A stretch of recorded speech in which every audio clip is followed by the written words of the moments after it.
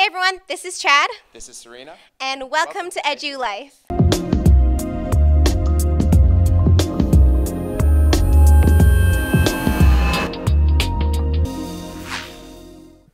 Edu Life is an online show made by students for students. We have an awesome season ahead, so definitely check us out with our awesome adventures and awesome segments at our Faculty of Education YouTube channel called Edu Life.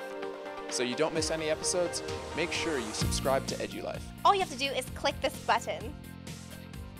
This week you're going to be joining me on an awesome adventure through a tour of the ECHA building, the Cates building, and the Ed building. So definitely check me out on this week's segment.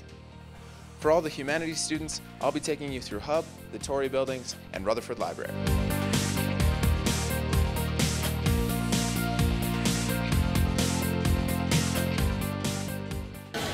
Hi everyone, I'm Lindsay Goff, and I have the pleasure today of introducing you to our president of the ESA, Averi Iwaniuk. How are you today? I'm good, how are you? I'm wonderful, thanks.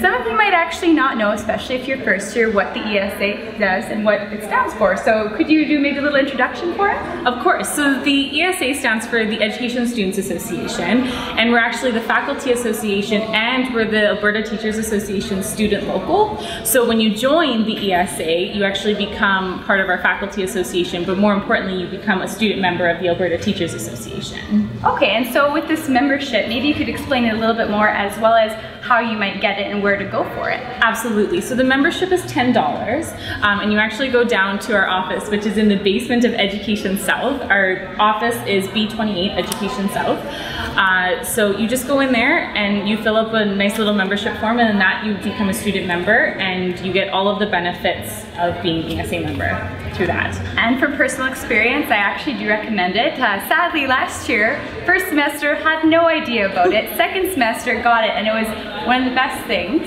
So I really recommend looking into it as well.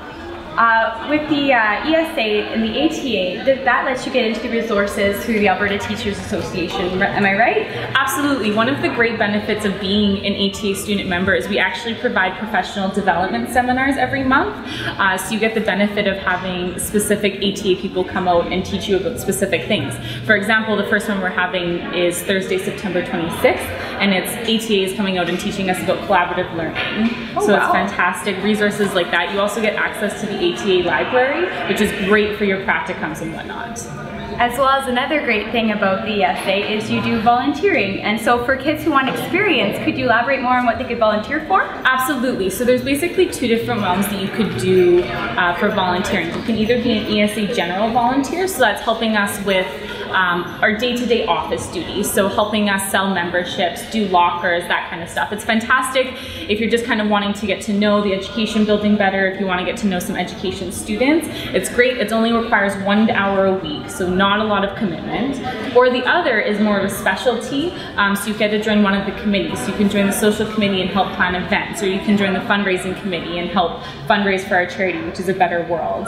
Or you can, if you're graduating this year, you can help with the graduation banquet and help planning that. So there's two different areas that you can volunteer with. Perfect. Well, that's great, and I hope we all informed you a little bit more, and come join the ESA. Thank you, Averi. No problem. Thank you.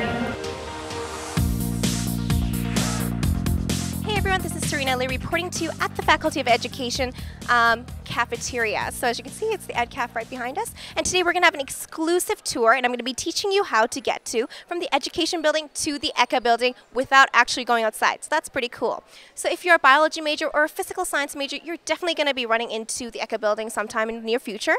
And yeah, without further ado, let's get started. Let's find the ECHA building.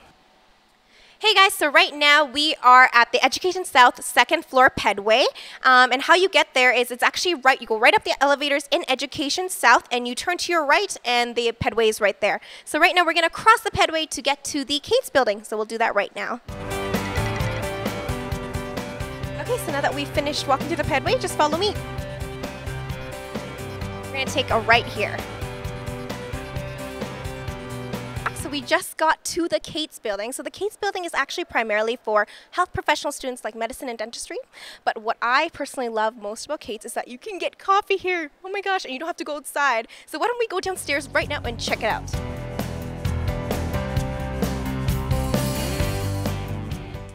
Okay, so we've now made our way to the first floor of Kate's, and as you can see, I got my lovely coffee here with me.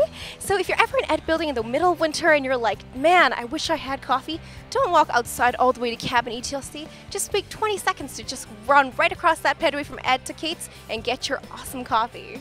So let's get back on track and head over to ECHA now. Okay guys, so now that we're on top of stairs of second floor Kate's, we're going to walk all the way across this hallway to the ECHA building. So let's do that right now.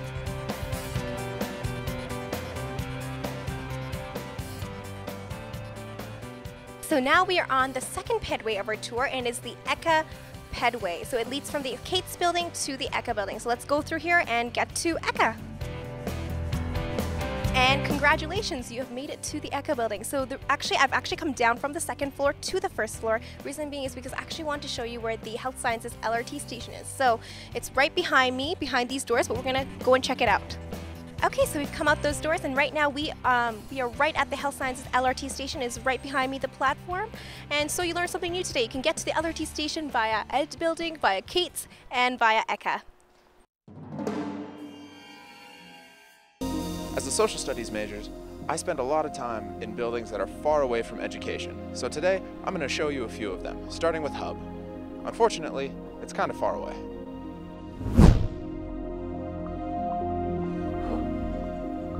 I'm glad I wore my running shoes today. Now where were we? Hub, yes. Hub's a great place to learn about on campus because there's a lot of things going on there. It's a great place to grab a bite to eat if you're hungry, to sit down and hang if you have a break, or to study. Alright, I'm here with Angel. So Angel, what do you like so much about Hub? It's pretty convenient and a lot of food here, and yeah, I usually have my lunch here during my break. Yeah. You heard it here first, kids. Now I've got Giselle. So Giselle, what's your favorite place to eat in Hub? Well, personally, I like to eat at ECHA just because it's like, the smell is really strong, so yeah.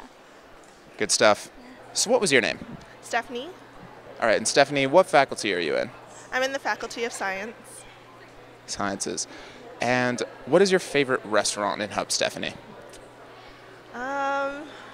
Probably like ECHA or Subway, something like that. Same here. And what's your favorite thing about Hub? I don't know, it just seems like there's a lot of people and everyone's really friendly, and there's always someone you could talk to if you need help with anything. Awesome. Thanks, Stephanie. One of the greatest things about Hub is that it is a hub. It connects a lot of things. So next, we're going to go through the connection from Hub to Rutherford Library. Rutherford's a great place if you're in the humanities and looking for any kind of resources you need. Aside from that, of course, it's an awesome place to study. The last cool thing about Hub is that it connects you to the Tory buildings. So let's take a look.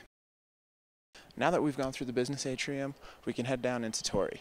There's tons of classrooms in Tory, so whether you're in history, sociology, film studies, pretty much anything, you'll probably spend some time here. So now that we've seen Hub Mall, Rutherford Library, and Tory buildings, I've got to get to class. So this is Chad Broadman signing off. Until next time.